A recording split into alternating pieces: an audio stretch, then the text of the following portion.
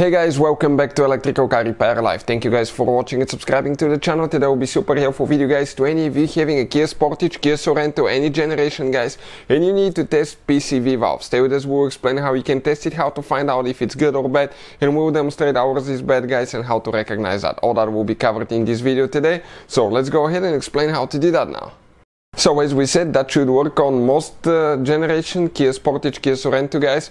Before we start, let me tell you, every single car we get at the garage, we try to make at least 200 to 300 free repair videos guys. We take them completely apart and we show you how to fix pretty much anything. Why we do that? Simply because our mission in the shop is to save you as much money as we can. All we need in return, please guys subscribe to the channel and like the video.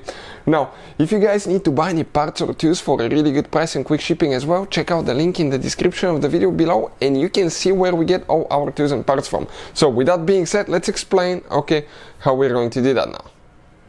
So before we start guys, I forgot, many of you recently have been asking us in the comment section below to share a good diagnostic tool, what we recommend, what we use. So that's the one guys, and we'll put the link in the description of the video below. It's a great tool that can pay itself off in one-time use.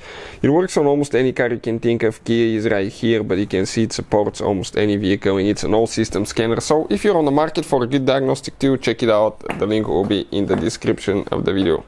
So now we're going to remove the upper engine cover, and with that being said guys, right here you can see on the valve cover usually you're going to find your PCV valve. It could be different location depending on the generation, but the PCV valve will have a hose that goes to the intake manifold usually. The purpose of that valve guys, when the engine runs, the pistons go up and down, that creates pressure, and if that pressure doesn't come out, what will happen? You will develop multiple oil leaks. You can start pushing engine oil through the intake guys. You can actually end up having bad crankshaft seals, and even damage the head gasket because of that little thing guys. So that can make you think that you have a bad engine, and your engine can be smoking so bad because of that valve. So how you guys test it? We're going to remove it.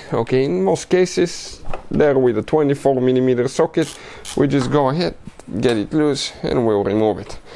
Then we'll explain guys how you can simply test it at home and find out if it's good or bad. In my opinion, it's not worth it trying to fix it because it's just a few dollars, and we'll put a link in the description of the video below where you can get it from. So this is the valve guys. Now right here, that valve, in our case guys, that valve is shot, and we have a special video that explains why we have so much carbon buildup and engine oil in the intake manifold because of that valve guys. So if you look at that valve guys, it's supposed to, if you apply pressure on this side, it's supposed to keep pressure, and not leak out. So in our case, let's go ahead, and explain how to do that. A little bit of advertisement for our main channel guys, check it out, how to repair guys. So right now guys, that valve, listen now, that's actually leaking.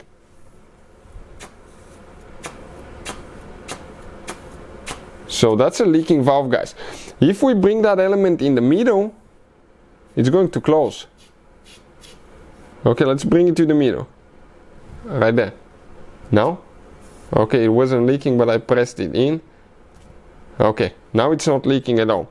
But if it comes to the side, it starts leaking. So our valve doesn't close guys, because most of the times you'll be in a down position and our valve is not closing, and the balloon is deflating. So you can simply test that. Some people clean them with fluid, with the intake manifold cleaner fluid, and you can try to do that, but usually I'll recommend just to go ahead and replace them. Even if you check your manual, it will say that it needs to be replaced. So when you press it in, it should let the air out. When you let the screwdriver out, the air should stay in the balloon. Hopefully the video will be helpful. Thank you for watching and see you guys next time.